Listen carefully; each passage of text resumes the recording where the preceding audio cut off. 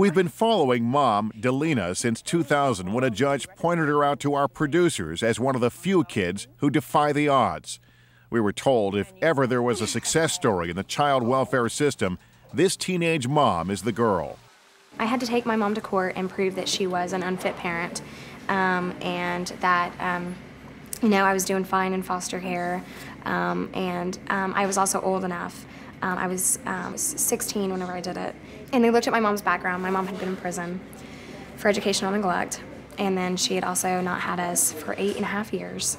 I had to prove that my mom, was not the person, that should be in my life, and I sure did. So with no real parent to care for her, juvenile court has become a way of life for Delena. A surreal second home where decisions that dictate a child's future become a safety net from a lifetime of abuse. Having lived in more than 15 foster homes since first becoming a ward of the state, Delena is back before Judge Taliaferro for this 6-month review hearing. Let's go on the record, please, in the matter of Delena. This matter is set today for a review hearing. Who's with you, Delena? My foster mother, Kathy Brown. Delena was 14 when she got pregnant with her son, Gavin, and both remain wards of the court. Shortly after his birth, Delena went to live with foster mom, Kathy Brown. The three have been a family ever since. So how's the baby? He's great. He is so smart. He's 2.5, and I actually have a picture. Oh, I'd love to see it. Well, I guess your foster mother's not proud of him, is that right? Not at all. Oh, not at all, is that right? Nor Oh, of her. that's wonderful. He's adorable. Thank you. Delena, you've done very well in foster care. There's not been one problem since you've been placed in foster care. Not one. But take care of yourself. See you in about 6 months. She's done such a great job. Yes, she has. She really has. I'm so proud of her. She wants to be independent. She's scared to death of being independent. She thinks she can take care of herself. She's pretty sure she can't take care of herself and Gavin alone right now. I hope she knows, and we've talked about this, they can live with me as long as they want. Delena is a senior in high school and thriving both academically and at home. Everyone involved in her case admits Delena is more than just a successful foster child. She's an extraordinary teen who has never been in trouble with the law and has refused to let a lifetime in the child welfare system destroy her dreams. With a judge rooting for her and a supportive foster mom, everything seems to be on track for Delena as her 18th birthday approaches. If only it could have stayed this way. I'm really ashamed of myself. She took me as a teenager with my son, took me into her house, and then, in a way, I betrayed her. When we see Delena again just a few months later, her life has crumbled around her. For reasons even she can't explain, Delena stole 2 checks from foster mom Kathy Brown, then ran away from home. After a week on the run, missing her son Gavin was too much to bear. And so I called Beth. I said, I can't do this anymore. I need to see him. I took myself to the youth shelter, and then I lost him, and I haven't seen him. I didn't get to see him for weeks. And that was just... And then the first time I saw him, the first thing he said to me was, "Mommy, are you sad?" And I could not believe it. I mean, just how much him and I had been together. He knew. He could feel it. Delena now lives in yet another new foster home while she awaits her trial on theft and forgery charges. She's allowed to see Gavin only twice a week, and those visits are supervised by a social worker. Gavin continues to live with foster mom Kathy Brown as Delena awaits trial. As the weeks pass, Delena knows her fate lies in one person's hands. And even Judge Taliaferro admits this is one court date she never expected. Well, I hate to say that I was disappointed because that's not fair to Delena, because obviously this is Delena's struggle. It's surprising, but we shouldn't be so surprised because after all, it has to be frightening for a young person, almost 18 years of age, without a solid family, without family support, the things that many of us take for granted. Delena is on trial for forging 2 of Kathy Brown's checks, totaling almost $400. go on the record, please. This is Deputy Prosecuting Attorney Brett Raper tries to get to the bottom of why a model foster child like Delena would risk everything for a random friend who said he needed the money. What were you going to do with the money that you received from these items? I was going to give it to a person that I liked, that wanted it. Next on the stand is Delena's child welfare case manager, Michelle Fields. Like Judge Taliaferro, Michelle has been one of Delena's biggest supporters during her 12 years in the system. She was considered the star child, you know, one of the kids on our caseload that you talk highly about, that you say, I wish I had more kids like Delena. She was out speaking to other teenagers about not getting pregnant at a young age and why you shouldn't do that. But not even Michelle can find an excuse for Delena's current mess. One of the recommendations is that Delena go to secure detention today for 5 days of the 30 possible days. Any concerns about that? I don't think she understands that if she were an adult, 5 days would be a miracle. In addition, she has a child to which this is negatively affecting. And the woman who gave Delena the first real home she's ever known tells the court she supports a tough love approach. I agree with the recommendations. Delena also said to me, Kathy, I never meant to hurt you. I didn't think you'd find out.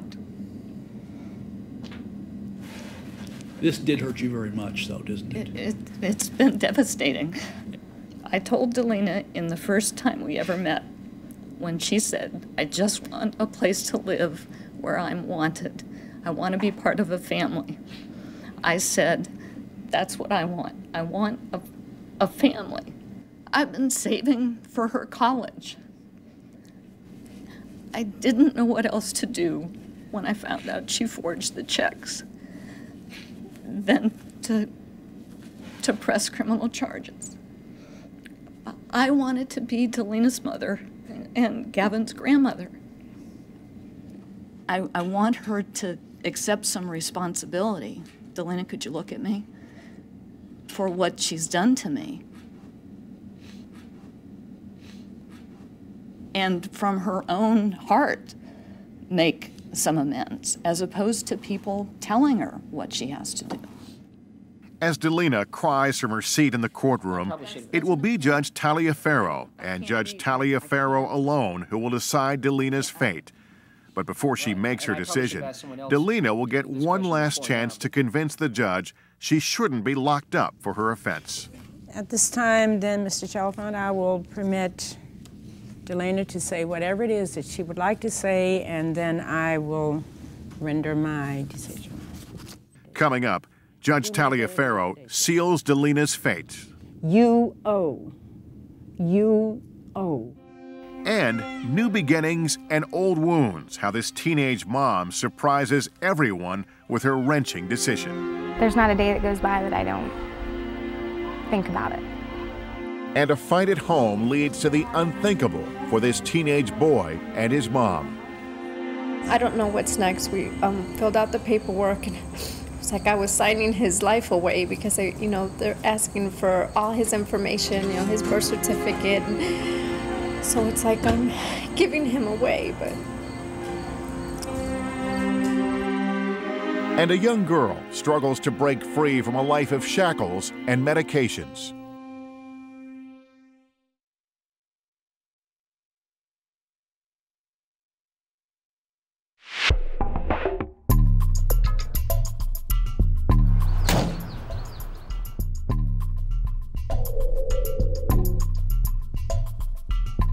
Joshua went after his sister with a pair of scissors. I didn't see it. She came out of the bathroom screaming.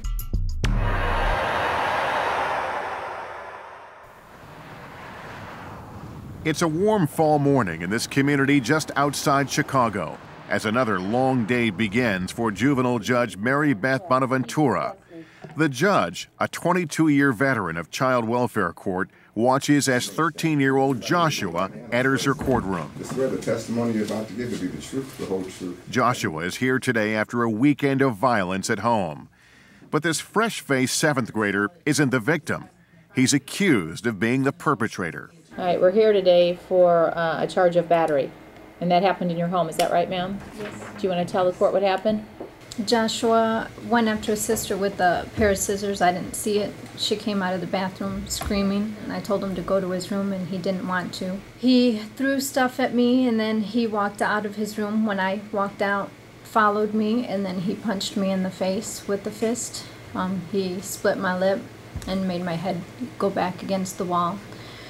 Then he choked me, then he spit on me, and I told my daughter to call 911. Is this the first time something like this has happened? To this extent, where he punched me, yeah. Are you afraid of Joshua? Yes. Do you want him to come back into your home? No. So at this time you don't want to take him home with you?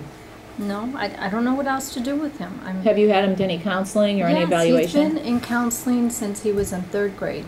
Like so many kids who end up in front of Judge Bonaventura, Joshua has been in and out of trouble for years. But this is the first time his behavior has landed him in juvenile court. You will see the experience will leave his whole family overwhelmed and confused. He's been in a juvenile detention center for 4 days, waiting for this hearing. And today, he's about to find out his latest outburst has cost him a huge price, his home. Because his mother says she can no longer deal with him, the judge almost has no choice in her course of action. And in front of our cameras, this boy who came into court a juvenile delinquent, still under his parents' care, leaves a ward of the state.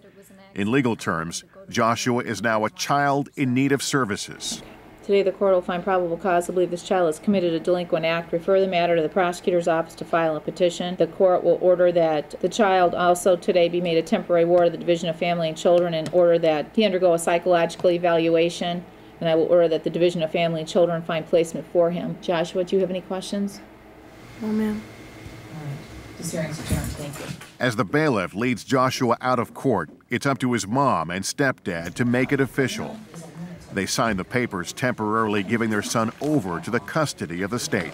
I wanted to say, no, I want to take him home. You know, he's my son. I need him at home, but I also knew that I have to do the best thing to help him.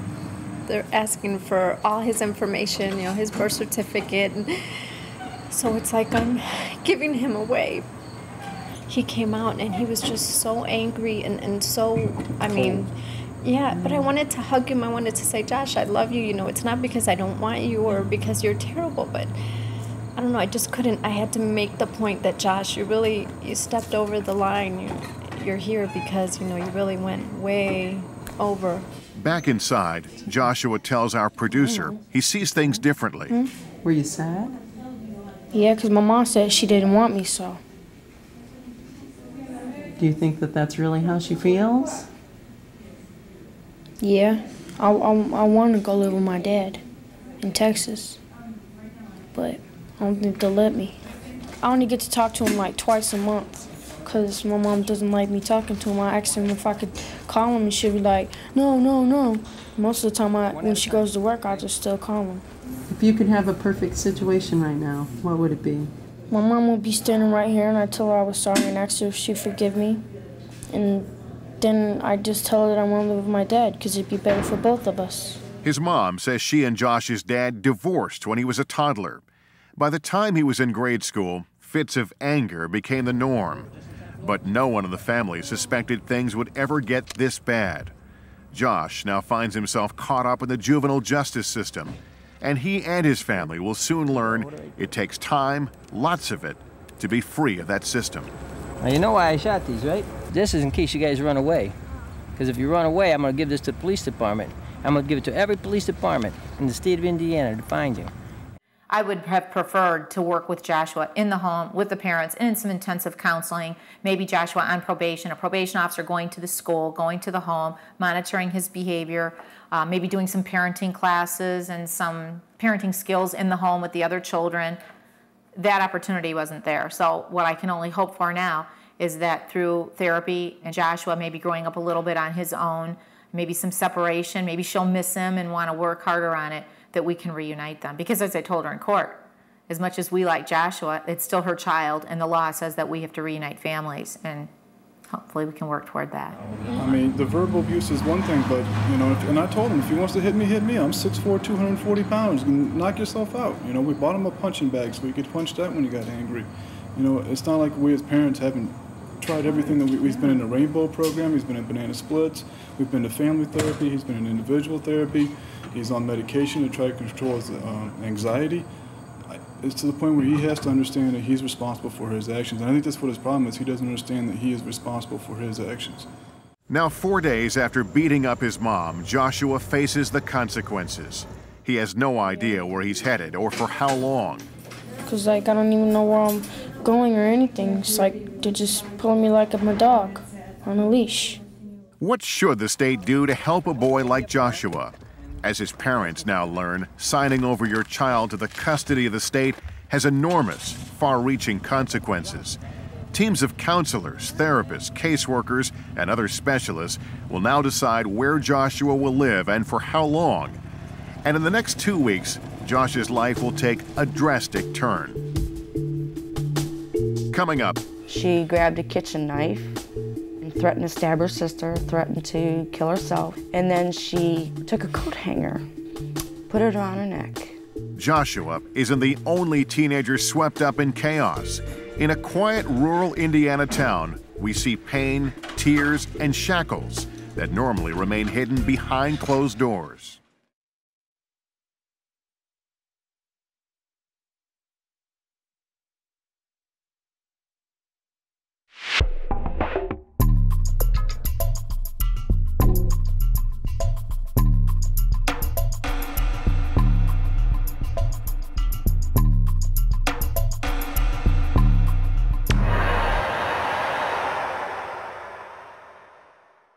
She got into an argument with her sister, and she asked me for a cigarette, and I said no.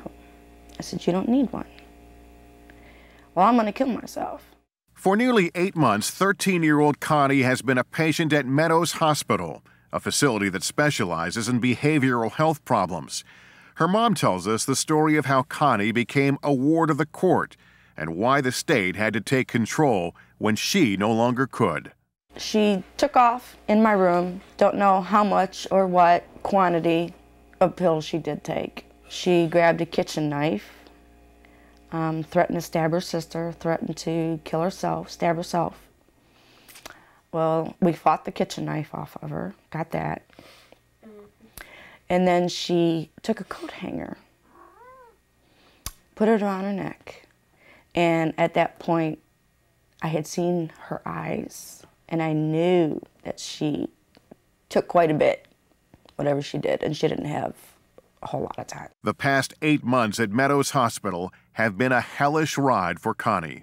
She's in court today on a battery charge, accused of assaulting staff at Meadows Hospital. Conni's case is a complicated one. A young teenager with severe emotional problems, violent outbursts, and a family in turmoil. The judge must decide today whether to keep Conni at Meadows Hospital or send her to secure detention if there's probable cause to believe she beat up staff at Meadows. And just in the past few days, there's a new incident to deal with. She was asked, I believe, to take a time out. She refused to do that, went to her bedroom, was given an opportunity to come out on her own, refused to do that, did subsequently come out, and in the process shoved the staff into the wall.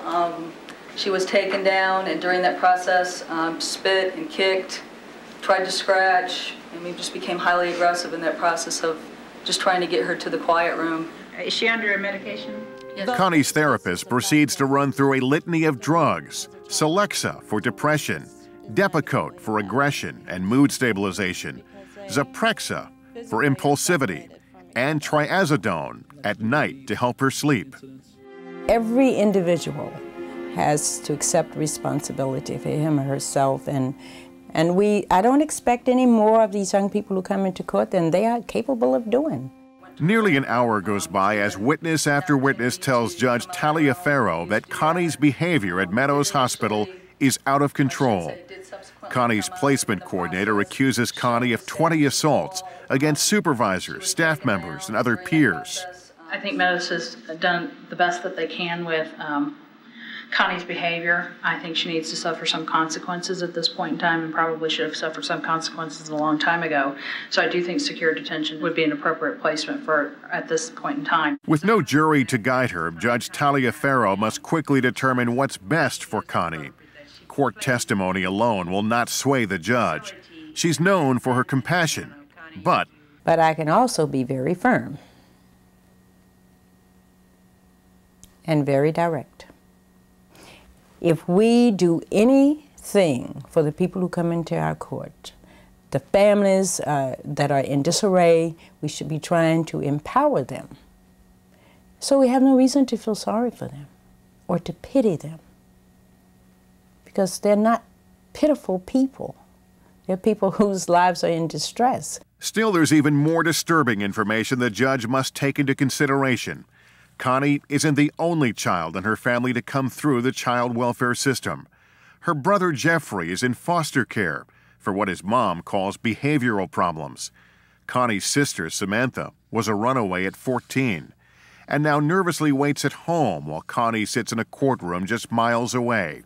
Samantha says it's hard to watch her family self-destruct. Well, I can say it's pretty bad being locked up and not getting able to see your mom and dad every single day. And to see your brothers and sisters get locked up, when I first see my little brother get locked up, I mean, it was hard on me too. I know it was hard on him. But right now, the focus is on Connie. Her court hearing has been emotionally draining. After 8 months in the hospital, has Connie had her last chance? Connie, you need to control yourself. Will the judge spare Connie time in secure detention, or is she destined to be behind bars? Next, an angry dad lashes out at the judge who controls whether or not he can see his son. You're saying that I can never see my son again because of this And how life can change dramatically in the years to come.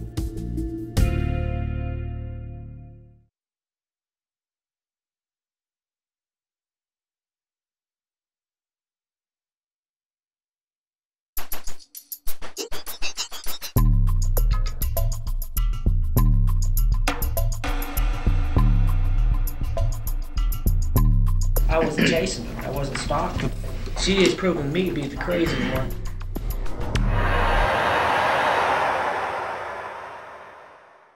I don't have any control over that, but if you get found guilty, what's going to happen to you? So you're saying that I can never see my son again because of this bull? Sir, you say that again and you won't see him. That's right. Well, but that's not fair for me not seeing him. I didn't even point a damn gun at You're nobody. not going to see him right now until I decide. Do you understand?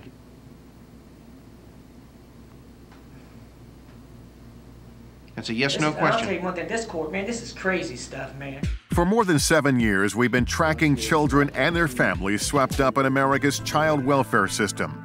They are among hundreds of thousands of at-risk kids who land in the courts every year. Sometimes they're hauled before a judge for their despicable behavior, but too often it's because home is no longer a safe place. That's the case with this 2-year-old, whose parents call him Baby Raymond. He's caught in the middle of their violent feud. Their battle is about to play out in front of Indianapolis juvenile judge James Payne. The point is there any reason for you to be around her? No. Any reason for you to be around the children if I tell you you can't until I get all these reports done? No. The baby's father, Raymond Cruz, came to this hearing today from the Marion County Jail, where he's awaiting trial for allegedly stalking the baby's mother, Dana, and taking off with baby Raymond. And what's going to happen if you go around? Or contact, letter, phone, or anything? What's going to happen? Go back to jail. I don't want that. You understand, if you go around her, try to contact her or the children, you'll go to jail, probably prison, probably for a long time, and your father will lose his house. Is that what you want? But in fact, Raymond's criminal case is of little concern to Judge Payne, whose focus is on what's best for the child. That's why Dana doesn't even have custody of baby Raymond. He and his half-sister are staying with Dana's parents, and she only gets limited visitation. The judge isn't taking any chances that Raymond will get out of jail at any point and go looking to harm his girlfriend or the kids. So how long is it going to be known that a guy can't see? Until I get these reports on everything, and until your criminal case is over. No, hold it. What you're saying is that she is proving me to be the crazy one. I'm saying I'm worried about these children. I don't care about you two at all. You know? You understand that? I don't care whether you stay in jail or get out of jail. I don't care whether she goes somewhere or she does anything. I don't care. I care about these two children. I'm not going to let these children be put at risk. Yeah. And because of his actions, Raymond risks not seeing his son for a long time. He's facing 10 years in prison. I'll tell you one thing, this court, man, this is crazy stuff, man. Because her family got me to look like I'm a damn nutcase. That's the reason why I'm here today. I wasn't stalking her. I'm in a damn criminal court, but a mean-ass judge don't really give a damn. We'll have you back here on the 28th of July to find out what happens. And then we'll talk about then whether or not she can visit. So if I get found guilty, you're going to say, well, you're going to take my visitation because she said I stalked her. How the can you stalk her? Sir, the next time you use foul language here, I'll remove you right now, and then you won't find out what's going to happen. Do you understand? How can you Do you understand that, sir? Yeah, I can understand that, but how can you As the hearing ends, Dana is frustrated that this day in court doesn't end with her getting her kids back. The only thing I want to do is spend time with my son when I get out, and that's what I want, man. I don't want nothing to do with Dana. But Raymond's mood quickly turns, and it's not only Dana he has in his sights. Yeah, I don't like him, period. I never did like him. My opinion is I think he's a crummy mother judge, and I'll tell him that straight up to his face tomorrow. After 14 years in juvenile court, Judge Payne has learned to block out the insults. When he leaves his courtroom at night, he tries to go home with a clear conscience. But there are no juries in juvenile court. All decisions rest with the judge, and so often their safety is an issue. I think a lot of judges suffer through that, and that is the decisions we make are pretty convicting for families, for parents, for individuals. I suspect many judges, have lived under the threat of someone harming me. I've had police security, and others, like many judges have. This business of dealing with people's lives has tremendous rewards in seeing people change their lives and positive things happen, and it has some negatives like having your life threatened. It's just part of the business. While it's obvious Raymond's temper clearly got the best of him in court, no one knows for certain how he'll react if he's convicted in his criminal case and loses visitation with baby Raymond. I know where she works. You know, I know where she's at. She can't run and she can't hide. Can Raymond cope, or will he ultimately blow his chances for seeing his son again? Coming up, years in prison and a little boy with no real place to call home. The shocking revelations of this angry dad and his son.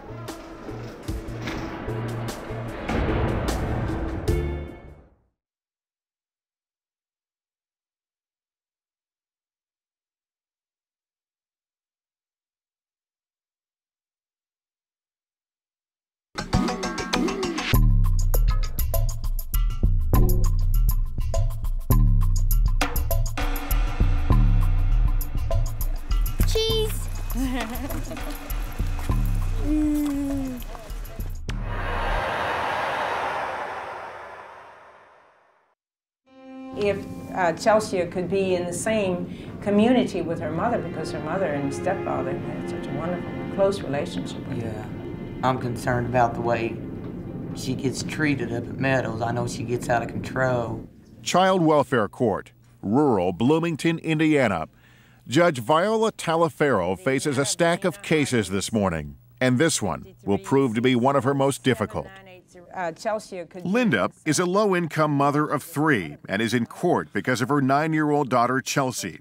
Chelsea has been diagnosed with oppositional defiant disorder, attention deficit disorder, and is mildly mentally retarded. State's Attorney Steve Galvin tells the court that Linda can no longer cope. Linda agrees and, in fact, has asked for the intervention of the Office of Family and Children in this matter. Is that correct? That's correct. She's trying her best. Is that correct? Yes, she is. But there are times when a parent's best just isn't enough. Today, Linda does something most parents can't imagine even on their child's worst day. She asked the court to take her daughter away. You really put forth well, I don't have the word to describe the effort that you've put forth to keep your daughter at home with you. Yeah. On a bad day that, like if her mind's made up to where she don't want to do nothing, you have to struggle with her, argue, fight her. She's, like if I have to restrain her, she's throwing me around in my living room you know, picking up boards, hitting me in the head. These cases present enormous problems for parents because the cost of caring for them is just overwhelming, and most people cannot afford to pay for the care of these children, and there are not enough facilities for them. So you have parents such as Chelsea's mother who will try every way that can be tried to keep the child at home. But if the child is unmanageable, it cannot be done. I tried to maintain her for 9.5 years and I can't do it no more. And I'm just hoping that they can keep her here in Bloomington at the Stone Belt where I can see her more often. Linda is asking the court to temporarily place her daughter in a facility close to home. Attorney Galvin knows another place, Daymar, might be better for Chelsea's many needs, but it's nearly an hour away. I think also we've been discussing being able to transition her into Daymar if possible. That's a little bit further away, Linda. Were you aware of that? Yeah, and then I was just wondering, like, if you know, the state or someone's going to pay for the Daymar. Daymar is an established private facility in Indiana serving children with developmental disabilities, but there's usually a waiting list. Last year alone, we had over 160 kids referred to our organization that needed help, a lot of help, that we weren't able to help because we didn't have the capacity. We no longer get the kids referred to us that are having mild or even moderate problems. These are really, really intensely troubled kids. A month passes while Linda and Chelsea wait for word on where Chelsea will be placed. Further, that Chelsea should be transferred to Daymar when an opening becomes available, and at Daymar, Chelsea will obtain the special care and treatment provided by Daymar. Daymar, of course, is a long-term residential placement and will provide Chelsea with the structure that she needs. Do you know very much about Daymar yet? Do you want to go up there before your daughter is transferred there? Yeah, I'd like to, yeah. Linda makes one visit to Daymar before Chelsea moves in. She's impressed with what she sees, but still can't come to terms with the decision she's made. Yeah. I sit at home every night thinking, you know, did I do the right thing? I mean, I know I've got to be doing the right thing because, I mean, I can't give her the special needs that she needs to maintain out here in the world and stuff. And I mean, but I just still beat myself up thinking, am I just giving her up or what? But I want to do the right thing. What we see on a day-to-day basis is more akin to an emergency room atmosphere than it is a regular courtroom situation. And for the judge, when she comes into this courtroom every day, she knows what she's going to hear. And you have to deal with that not just on Tuesday, but next Tuesday, and the next Tuesday after that, and the week after that. It's called Children in Need of Services for a reason. Obviously, I cannot single-handedly make changes, and some things are never going to be that much better. But the question is, can something be done? And the other question is, will I see that it happens? I don't think I can do much more than that. The judge knows doing something can also mean a heart-rending separation of child and parent. And that's exactly what's in store for Chelsea and her mom in the months and the years ahead.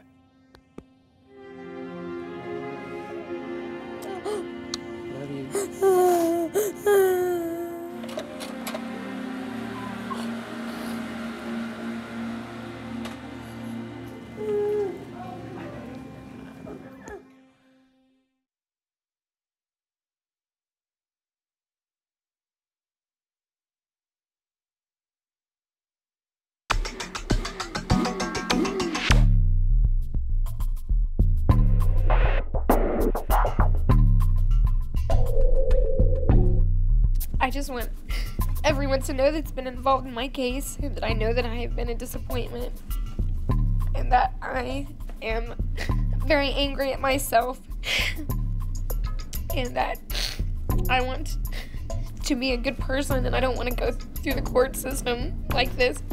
I hate it.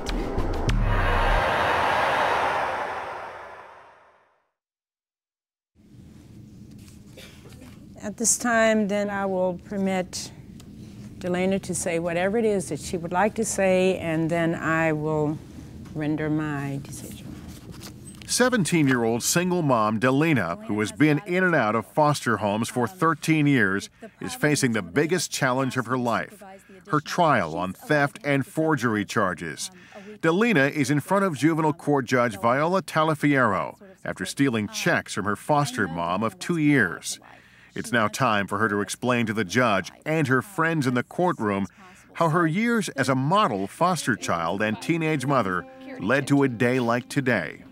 I just want everyone to know that's been involved in my case, and that I know that I have been a disappointment, and that I am very angry at myself, and that I want to be a good person, and I want to do good things, and I want to succeed, and I don't want to go through the court system like this.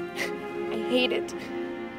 So I just do want everybody to know that regardless of if you don't think that I am remorseful, I am, and I am truly sorry. That's all I want to say. First of all, the most important thing is what are the appropriate consequences for a young person who commits theft and forgery. But what about the remorse? She hasn't shown remorse. Delena has had more than adequate time to make amends if she could. Is Delena a bad person? I don't think so. Is her behavior unacceptable? Of course.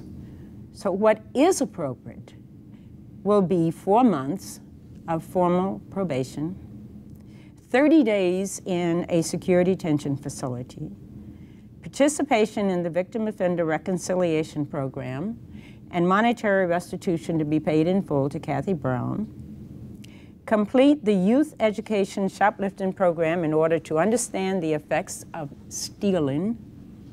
Now, I have not said exactly what the recommendations are. I am going to send you to detention today for 5 days, and I will suspend the 25 days.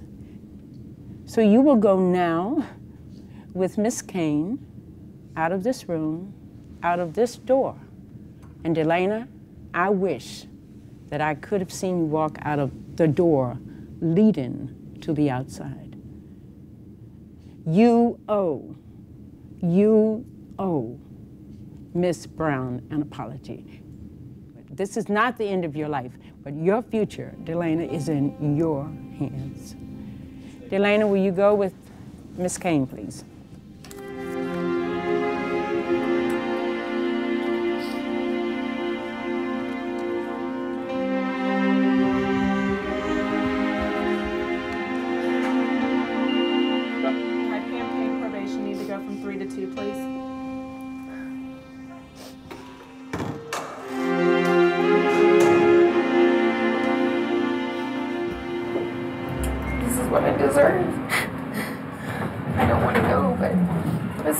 To do.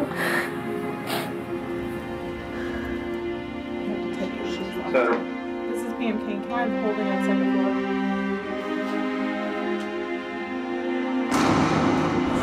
floor? She wasn't here for all of the good she'd done in the past. She was here because she committed 2 offenses. Her future's in her hands. I do not know what that will be. It's hard for me to untangle my hopes for her with my hopes for Gavin. I think I said in there, my initial goal was to be a mother to Delena and a grandmother to Gavin. I'm scared to death that if she gets Gavin back, that I'll never see him again. And I couldn't live with that. The research does demonstrate very clearly that there's a strong likelihood that a young person who's been in foster care for a lengthy period of time may well end up in delinquency court. So do I think about that? Yes. But if you give them, quote, slack, then are you sending a message to this young person that this kind of behavior is appropriate? Continue to do this? No. You say, stop now. Make changes. 5 days later, Delena is released and begins weekly visits with Gavin, who continues to live with Kathy. But as time moves on, Delena faces aging out of the system that has been her lifelong safety net. By winter, she is pregnant with her second child. Now 18 and on her own, she makes perhaps the most mature decision of her young life. She voluntarily gives up her parental rights to Gavin and lets Kathy adopt her young son. There's not a day that goes by that I don't think about it. It's very hard, but I know that Gavin is in a safe place. It wasn't a decision that I wanted to make, but unfortunately, it was a decision that I had to make. Today, at age 23, Delena refuses to feel sorry for herself. She still visits Gavin every week and has repaired her relationship with her former foster mom. Kathy and I have a very good relationship. We've come a long way. Kathy's helped me out a lot. She's still done a lot for me than anybody would do under the circumstances, and I'm very thankful, to her. Kathy and Gavin live just 20 minutes away from Delena. Despite the goodwill between the two, the wounds are still healing.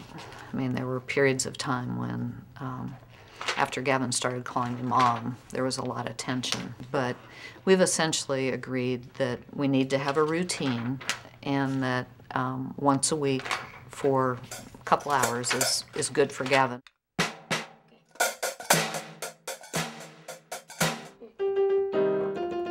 There were great times and awful times with Delena when she was here, and there have been that since she left and since I've adopted Gavin. But for the most part, it's been a richer life. Coming up, one more twist in this young woman's complicated life story. It's always corny when people say it, but seriously, never give up.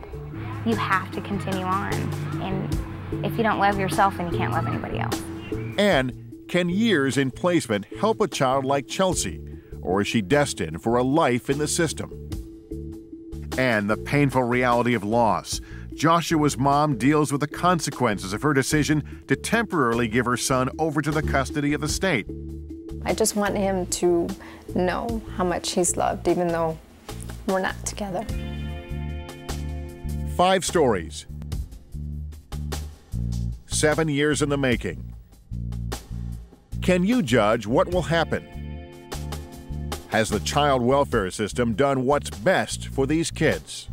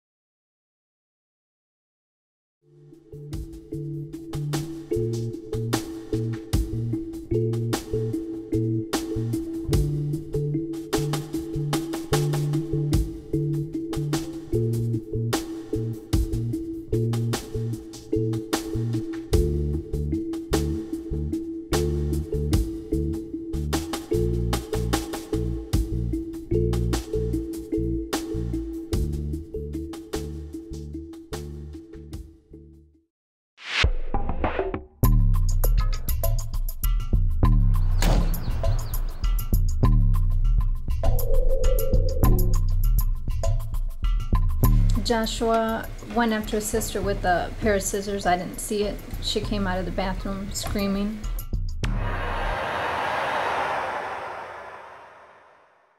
He threw stuff at me, and then he walked out of his room. When I walked out, followed me, and then he punched me in the face with the fist. He split my lip and made my head go back against the wall.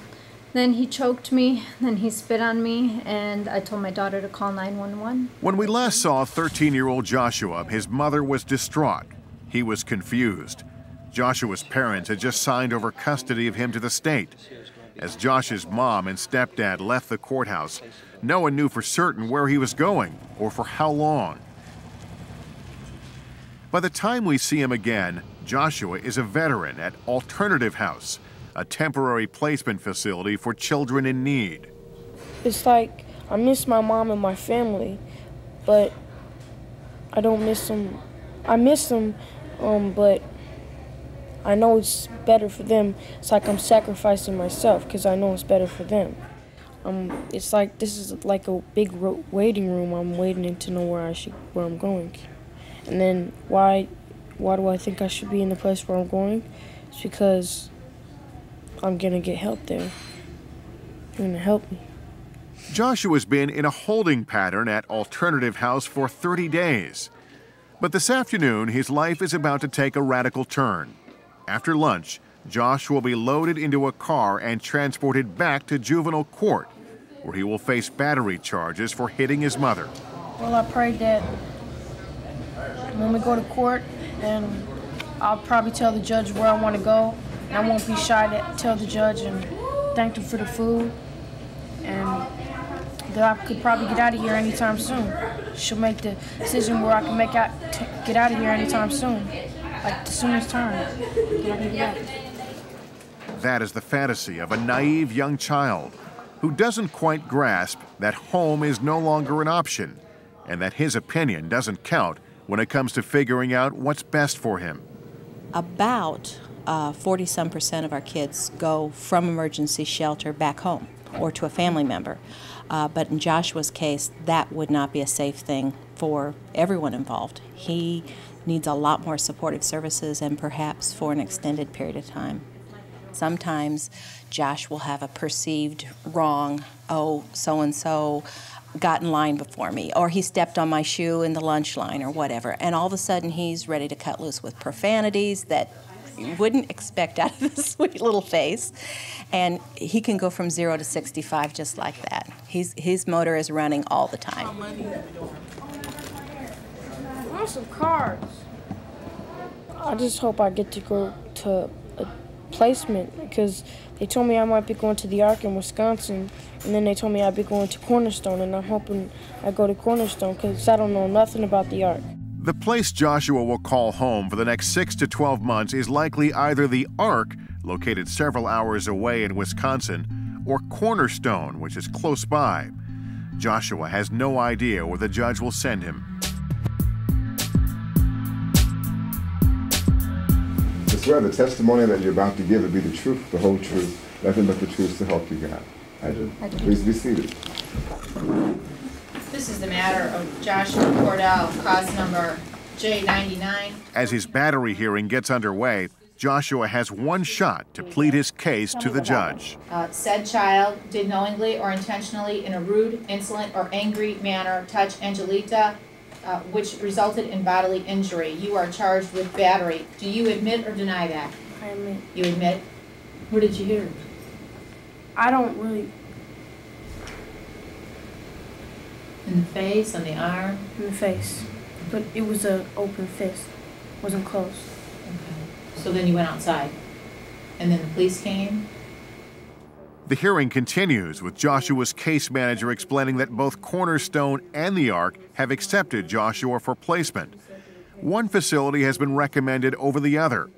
The case manager reports it has more kids Josh's age and can provide the intensive counseling he and his family need.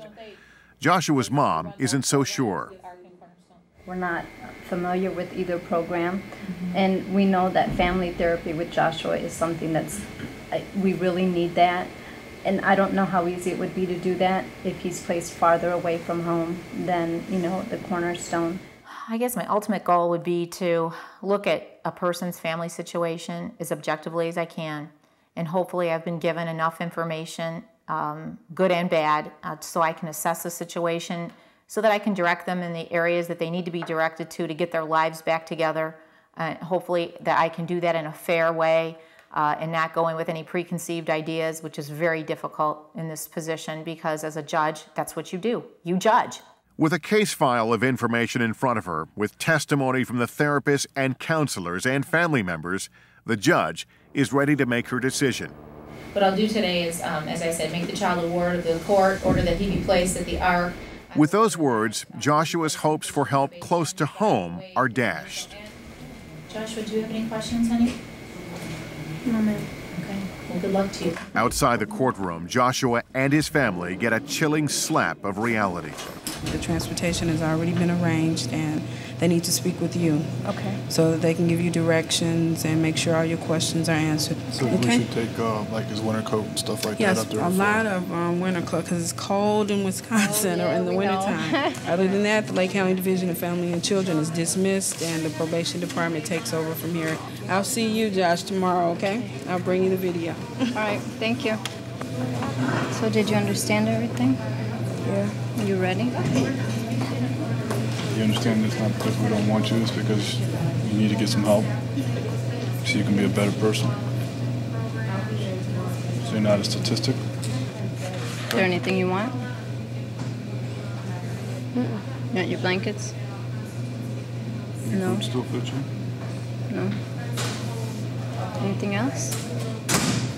No, you sure? Then why are you so quiet? It's nothing to say. Okay.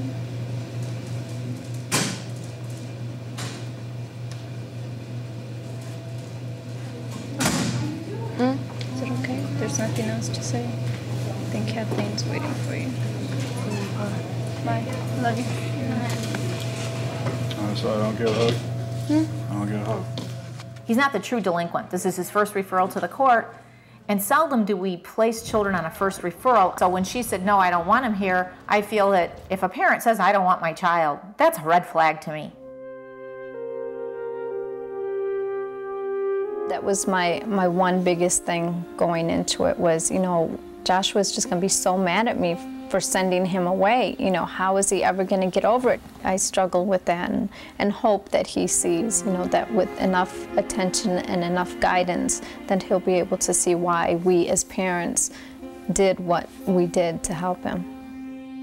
You know, Josh is still a part of the family, and we know that Josh is still, you know, here with us, you know, in spirit, but he's away. Joshua will remain at the Ark for at least another 10 months.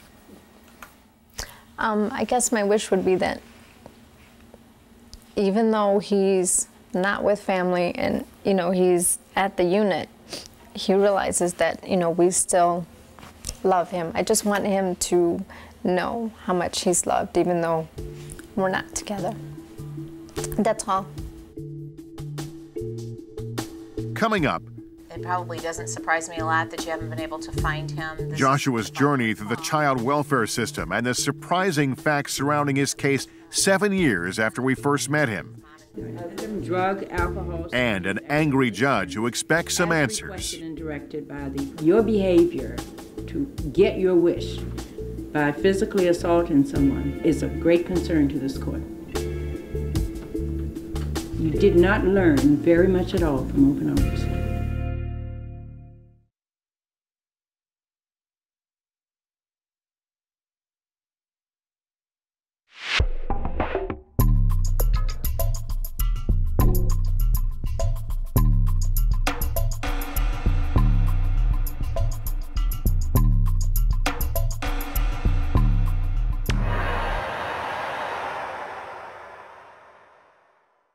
All right, we're ready for our 115 now. I think Meadows has done the best that they can with Connie's behavior. I think she needs to suffer some consequences at this point in time. Connie's troubles only got more complicated after she was sent to Meadows Hospital for trying to assault her sister and her attempted suicide. In her 8 months at Meadows, a facility that specializes in behavioral health problems, Connie racked up 20 reports of assault on the staff. And that's what brings her to court on this day.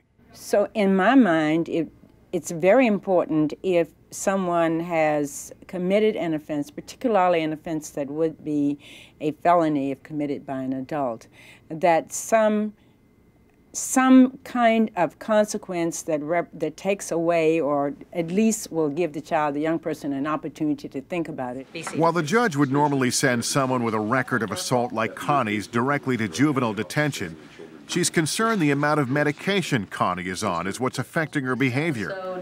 She was asked, I believe, to take a time Before out. she makes a decision on where to send Connie, back to Meadows or to secure detention, she hears one last piece of testimony from Connie's counselor. I think Meadows has done the best that they can with Connie's behavior. I think she needs to suffer some consequences at this point in time, and probably should have suffered some consequences a long time ago. So I do think secure detention would be an appropriate placement for her at this point in time. She sabotaged the placement so that she could go home. She's a young person, and she's not supposed to exercise the judgment of a mature adult. It is obvious that at this time Connie cannot remain at Meadows Hospital. It is appropriate that she be placed in the facility in Vincennes, Indiana. Connie, you need to control yourself. It's a challenging job, but there are some happy endings. These are people's lives. These are situations, they must be decided. How do I do it? I don't know. There are times when I ask myself, how do I do it? Several months go by as Connie sits in secure detention. Unlike her stay at Meadows Hospital, Connie plays by the rules and quietly serves her time. As her next court date rolls around, her mom, Becky, is still worried the judge might not let Connie come home. I hope she says, Connie, you get to go home. I do know it's going to be tough. She will be placed on very strict probation, but I think home, being with the people that she loves, is what she needs.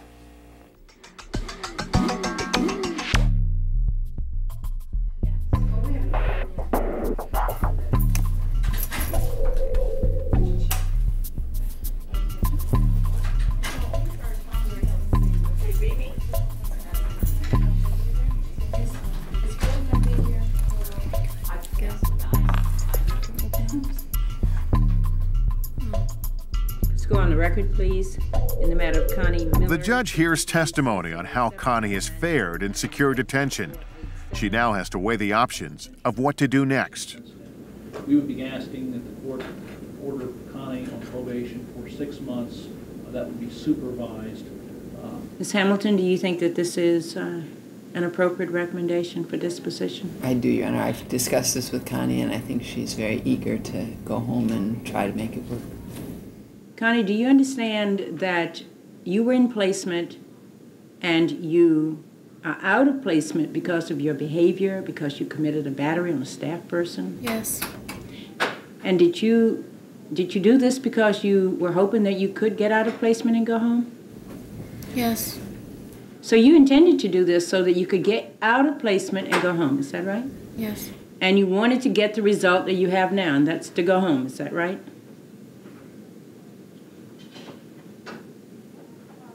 Yes. You pushed the staff person so that you could go home.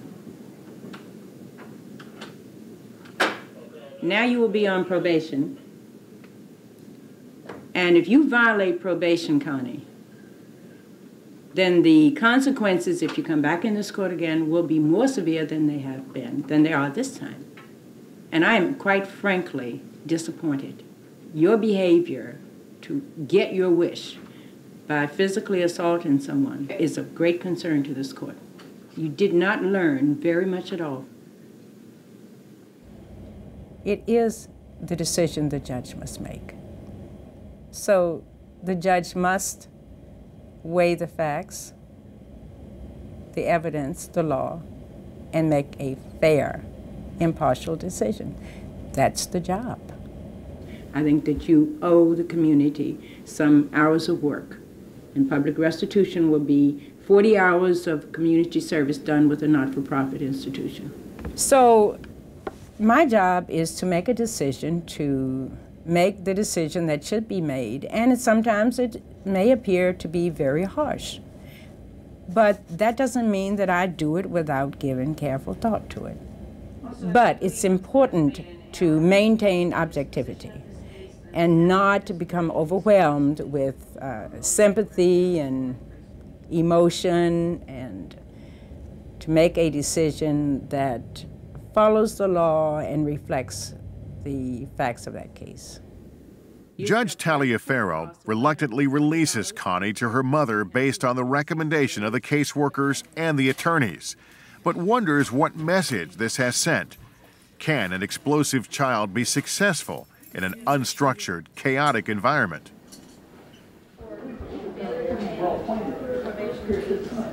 And then they can add more to it, which means you need hands that much longer.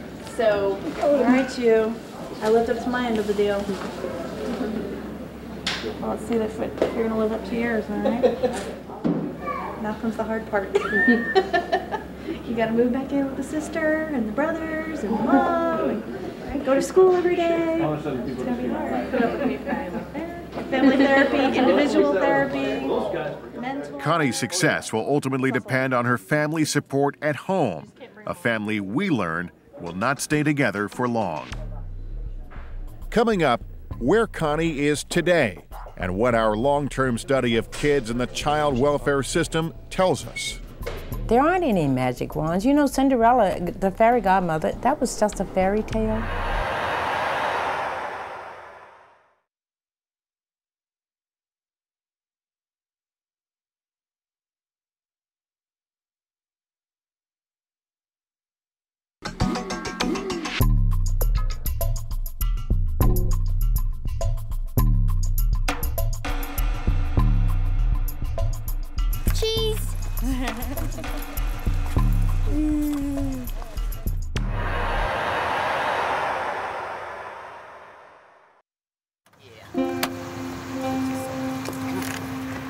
Come on.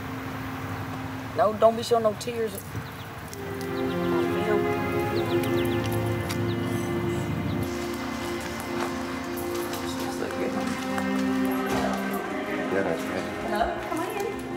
Welcome. Be here in just a minute. 9-year-old Chelsea is about to make a heartbreaking transition for a young child. Moving an hour away from her parents into a residential treatment facility, Daymar. Chances are Chelsea will live here for years. I sit at home every night thinking, you know, did I do the right thing? But I just still beat myself up thinking, am I just giving her up or what? But I want to do the right thing. After nearly 10 years of her daughter's uncontrollable behavior, Chelsea's desperate mom, Linda, has made a choice that once might have been unthinkable. She has signed over custody of her daughter to the state, making way for juvenile court judge Viola Taliaferro to send Chelsea to Daymar. The Daymar staff tries to prepare Chelsea for her move. Look how big that playground is. Big, isn't it? Or go get on the swing, then you'll swing. But at just 9 years old, she's completely overwhelmed. Some of them want to go home, and they want to go home very badly. Children grieve when they leave their parents, but that doesn't mean that they cannot be happy and adjust very well in another setting. Are you leaving? Well, just a few minutes. Okay. Will you help me? Hey, lay your shoes in your closet. I want to see if I can fit in them. I might be able to fit in. Let's see. Hey, Mom, I can. Okay. Hey. Come here. Come here. You're going to have some fun up here. Right? Don't do it. You won't be crying. Let's do a visit and call. I love you.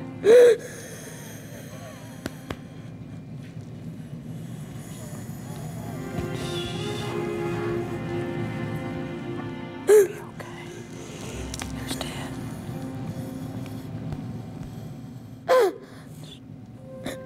I want to go home. I know you do. I want you to go home too, but you gotta get better. Alright? You gotta keep you safe. We'll still visit you. We'll call you. Write you letters, bring Buy you things. Am I right? Don't cry. You need to tell Mom to see her later, okay? Because she'll come visit you, okay? She'll come visit.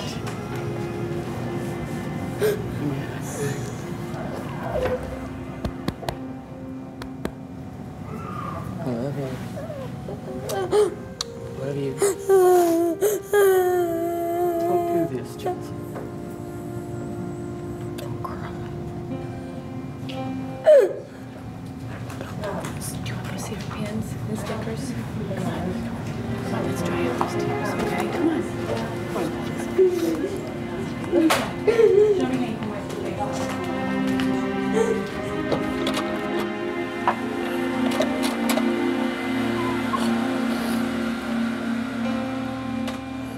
We'll go for a visit another time.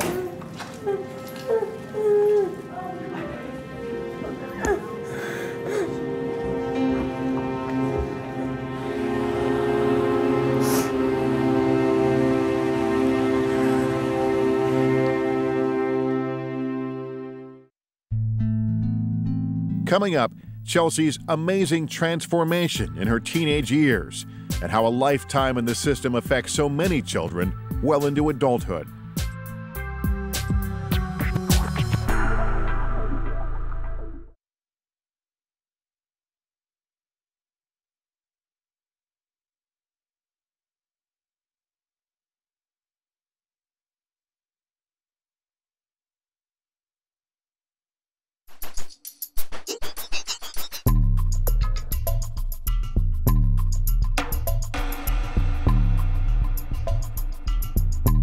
I wasn't chasing her. I wasn't stalking. She is proving me to be the crazy one.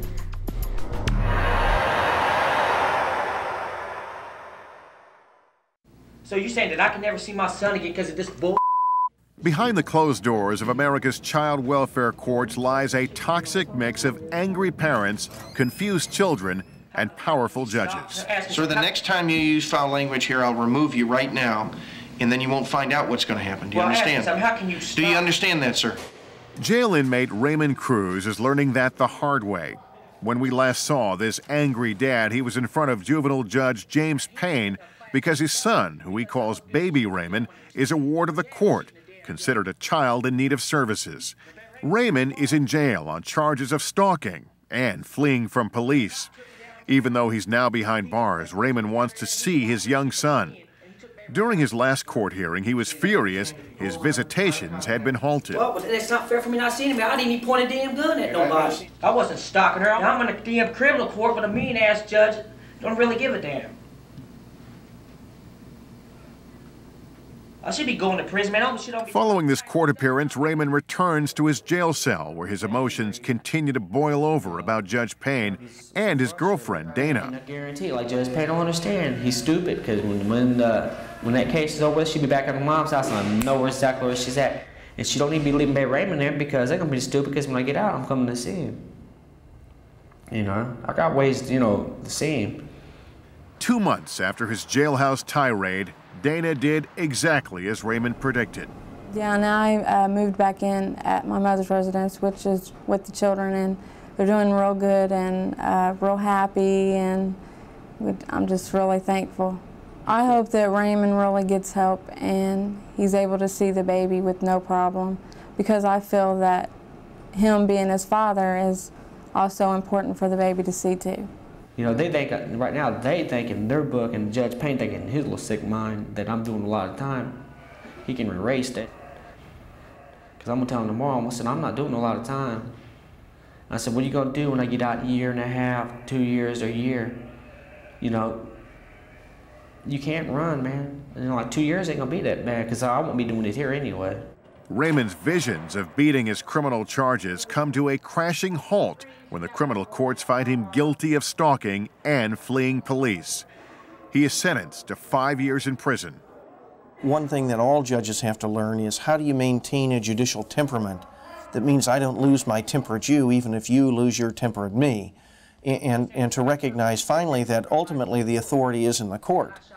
Going off in court generally doesn't solve any problems that exist at any stage, because the bottom line is I can find someone in contempt and lock them up. That seems rather hollow, though, with someone who's already in prison and virtually has nothing to lose. So part of it is then just keeping your eye on the ball, and the eye is, and the ball is, exactly what is going on with this child. And if I lose my temper, if I take umbrage, if I get upset and display that and get into a dialogue, we lose sight of what's going on, and that is, what is the best interest of the child? Will there be a peaceful resolution in the case of Raymond and his son? The odds are against it, and 7 years later, the final outcome is even more astounding than you might expect. Tracking the long-term effects of the child welfare system on kids and families is never an exact science. In the case of Raymond Cruz, 5 years in prison have changed a man and his family. Baby Raymond is no longer a baby. He's a 10-year-old boy. And Raymond himself, he's back home, living with his dad and stepmother and helping to raise little Raymond. Yeah, we can be friends, but see, Dad don't talk to her. We can be friends. She can come over and visit baby Raymond. I don't really care. I don't care. Like I said, I was in prison. I learned about God and all that stuff. I'm not tripping over that at all. Here you go. And I want Daddy like her, but Daddy don't love people too much. I don't know why. Baby Raymond was bounced from relatives to foster care during the time his dad was in prison. In the end, Dana signed custody papers allowing her young son to live with Raymond's parents. Raymond's stepmom says the first few weeks with their grandson were tough. Because I still say that he has flashbacks. Because when we first got him, he spilled something. He jumped up and was running to the bathroom to find something to wash it, to wipe it up with, and he was crying. And there for a while, he wouldn't let you touch his food or anything because he thought you were taking it from him. Dana does visit young Raymond even though she no longer has custody. The continued rift between Dana and Raymond still leaves their son with more questions than answers. We try to answer his questions, you know, when he asks or anything, and he's... Well, I told him, I said, no, nobody's going to say anything bad about your mom or your dad. That's just because they're your mom and dad. And he says, okay. Children will believe and remember 80% of what they see and 20% of what they hear. And that is particularly true in the ages of birth to about 5. By the time those kids get to our school system and then involved with other systems, if things haven't gone well, it's going to be difficult for the rest of us to fix those children. Earlier, the better. The best prevention, the best treatment is good help early. Raymond's parents admit he is on medication and having a tough time adjusting to life on the outside. Young Raymond is learning disabled, yet he can tell his dad is struggling. Yeah, because I love him. I don't care if he's sick, I still love him. I don't know why. I don't know why Daddy loves somebody too much. I don't know. What one generation tolerates, the next will take to excess. Frankly, if there were a formula, if there were an absolute right way to do it, we'd all be doing it at this point. It is a problem because there is no single answer, and it is doing the best job you can, listening to everybody, and then trying to make a good decision about that child. Our attempts to find young Raymond's mom, Dana, have been unsuccessful. We wonder how she feels about Raymond's release from prison and the limited contact she has with her son. But we can't help but remember her words 7 years ago when this whole ordeal began. I know how to dial 911. Coming up, pain, sacrifice, and resilience. How one teenage mom comes to terms with her life and makes good on her promise.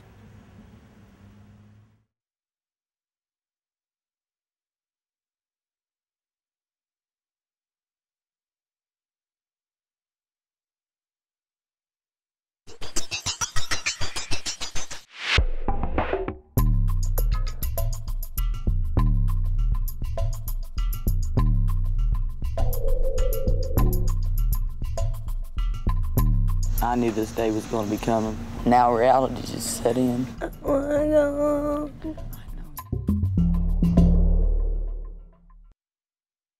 The kids that come to Damar have severe challenges. Chelsea has come back and she has done even better in the program. Look at Mom. Cheese. That's it. 9-year-old Chelsea was a scared and distraught child when we met her several years ago. The traumatic events of her life played out in front of us as a court placed her in a residential treatment facility, Daymar, when her mother could no longer cope with her abusive behavior. I want to go home. I know you do. I want you to. Am I right? For 3 years, Chelsea lived at Daymar and made great strides in controlling her anger. She was ready to move on and move home, but couldn't because of her mother's own problems. So instead, Chelsea moved in with a foster family. Outside the structure of Daymar, Chelsea found it hard to cope.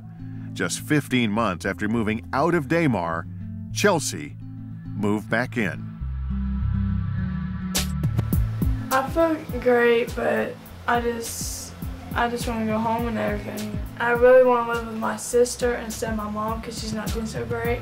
Chelsea is now living in a Daymar transitional home, and she's no longer the dazed little girl clinging to her mother's side.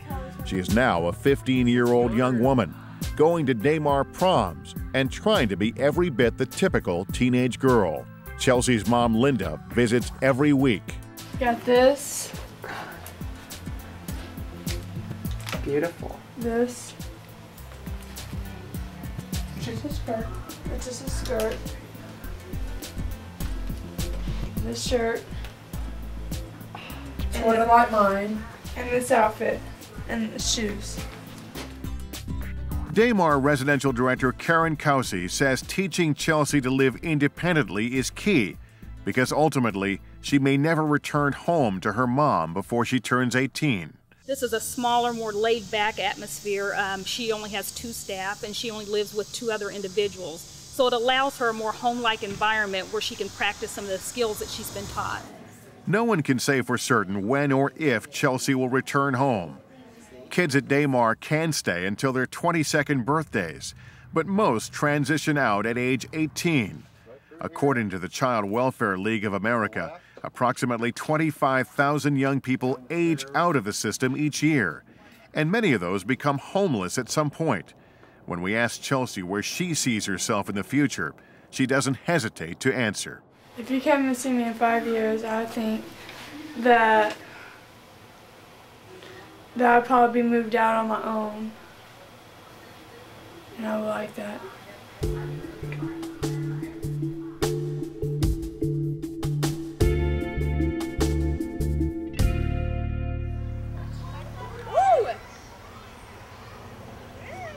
I do know that I went against the odds and that I've done really good with my life.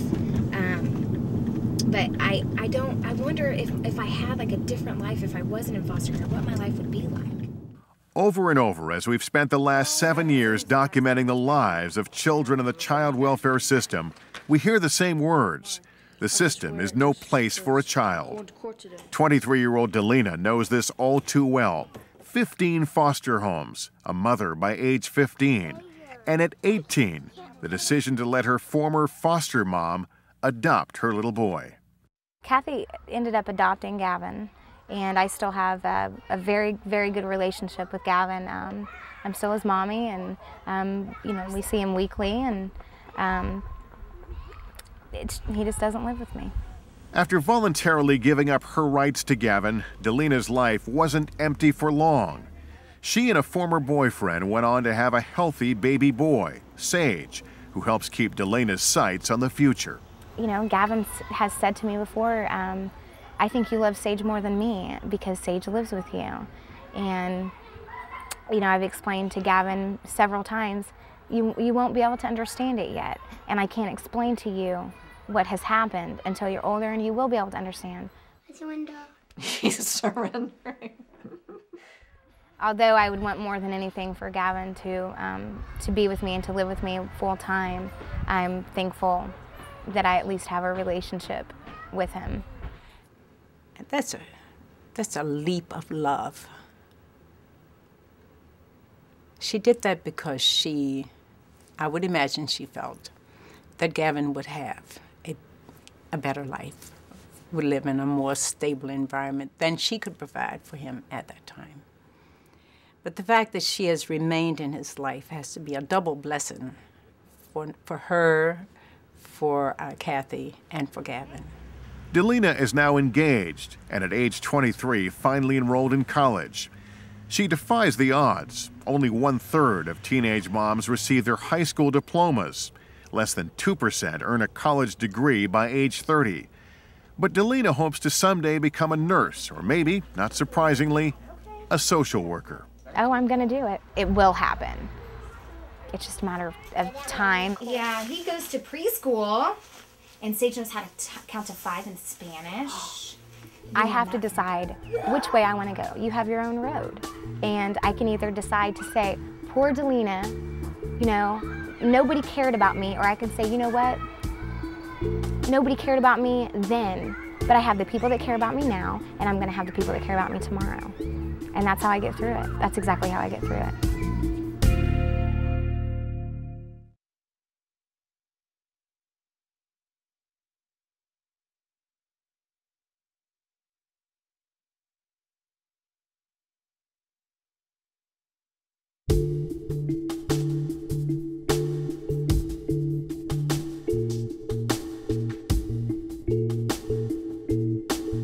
There's a lot of power that the position has.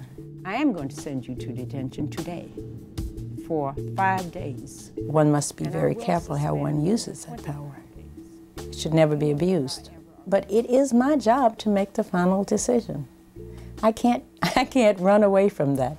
I can't duck it. Delinquent child for committing the delinquent act of battery. If the state is going to be involved in someone's life, then there must be a compelling reason for it to happen. And I am the one who has to make the final decision. One of the last things my biological mother said to me just about 3 years ago was, Delena, everything that's happened in your life is your fault. And it's not. It's not my fault. But like I said, every day is a learning experience, and you cannot beat yourself up over stuff, or you won't get to the next day. For 7 years, we've been on a journey to understand how growing up in the child welfare system ultimately affects the children it's supposed to protect. When you have public defenders or agency attorneys or foster parents with too many kids that they're responsible for, then they can't do their job. And I was critical for years about people not doing their job. You understand, if there's another positive test for cocaine, I'm going to order the children removed, and we're going to find someplace else for them. Yes. If we have a caseload standard of 12 and 17, and a caseworker has a caseload of 35 or 50, they literally can't do their job. And so Judge Payne did the extraordinary. After 20 years on the bench, he resigned and jumped to the other side. He is now the director of the state's Department of Child Services, the very department he railed against as a judge. The system is so complex and so often uncaring and over-demanding, and doesn't listen often to the children who have to live through it. It's why in the system, what we talk about now are bringing in foster children who are now adults to say, what should we be doing differently? And the key often is, just care about me, listen to me. Delena is the first to agree with that sentiment and says it's also why she hesitates to pursue a dream of hers, a career in social work. But despite the chaos of her childhood, she doesn't blame the system for the madness in her life. Sometimes there's only so much that social workers can do. She had to place me back with my mom. And whenever she found out that I was taken away from her again, I saw her several years later, and she said, Delena, I'm so sorry. That's what I had to do. That's what, you know, was ordered. So I think that I would feel a lot of guilt sometimes. As we've tracked the lives of each child over the years and watched them become young adults, no two stories have been the same. Some, like Delena, have grown more resilient with time. Others leave more questions than answers. And that includes Joshua. He has not been back. It probably doesn't surprise me a lot that you haven't been able to find him in this day and age. What, 1 in 2 marriages end in divorce, so perhaps they even left the area. But no, he's not been back to the juvenile court. Following his year at the Ark, Joshua and his family reportedly got back on track. Then, after so much time, money, and intervention, his case was closed, and all contact between him and the court system was lost. Our efforts to find Joshua have proven unsuccessful. With no national child welfare tracking system, all Judge Bonaventura can do is hope Joshua and his family gain something positive from their experience. And other days I'm amazed that people are as receptive and that they do come around. And then there are families that respond. So those families that respond keep me at this job. At one point I decided that it would be nice if I, as the juvenile court judge in a large urban area, took on as a challenge some kids to see if we could make a difference, if I personally could make a difference. And so I selected 4 cases and spent extra time with calling, visiting, chatting. My wife and I took a couple of them to dinner to try to make a difference. I arranged for one girl to get a pedicure and a manicure and a facial, one to get dancing lessons because she loved dancing. 2 of those have worked out very well. And 2 I've lost and have no idea where they are. This is everyone? Yes, sir. My upshot of that was, I'm not sure that it's possible to make a difference. On the other hand, I'm not sure that I'm ready not to try. After following Connie for 7 years, we last found her living with her sister and struggling to get by. But in her early 20s, she was proud she was on her own and out of the system. Since that last visit, Connie has moved on and we've lost contact with her, and so has the woman who worried so much about her as she made the tough calls about her future. Connie, I wish I knew. I wish I knew what had happened with Connie. As for the judge herself, she's now retired. They were the people that were pretty much ruling my life. And, you know, I wonder sometimes, you know, why did I get bounced around so much? You know, once I started really having a voice and being old enough to voice my opinion, Judge Telfair really listened to me. I think she did a lot of good things for a lot of people. In the end, after 7 years of filming, what we found is this. Kids raised by the system become dependent on the system. Sadly, there's little in terms of a safety net once they become adults. Their stories are usually shielded from the public. In turn, their names, their faces, their struggles, their triumphs are out of sight, out of mind. With more than 500,000 children in foster care, 65,000 parents terminated their parental rights each year, and more than 2.4 million grandparents raising their grandchildren, the system may be no place for a child. But tragically, sometimes it's the only place. It's always corny when people say it, but seriously, never give up. You have to continue on. And if you don't love yourself, then you can't love anybody else.